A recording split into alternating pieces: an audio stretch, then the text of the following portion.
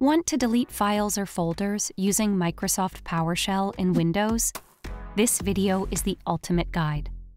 Before proceeding to delete files, it's crucial to know the full path of the file in Windows 11.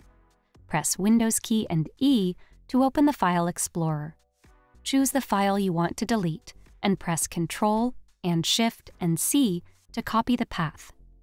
Initiate the Run dialog by pressing the Windows key and R.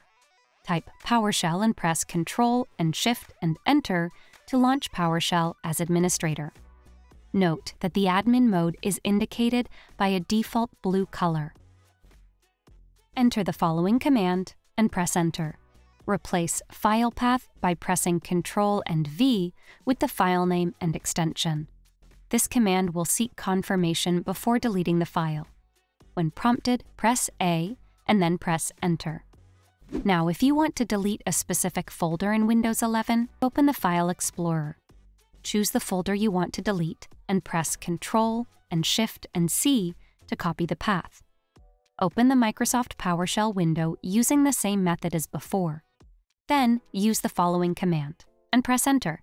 Replace folder path by pressing Ctrl and V with the folder name and extension. This command will request confirmation before deleting the folder. When prompted, press A and hit Enter. Repeat these steps for all the files and folders you want to delete on Windows 11. Having learned how to delete files and folders with Microsoft PowerShell in Windows 11, elevate your skills by subscribing to Guiding Tech.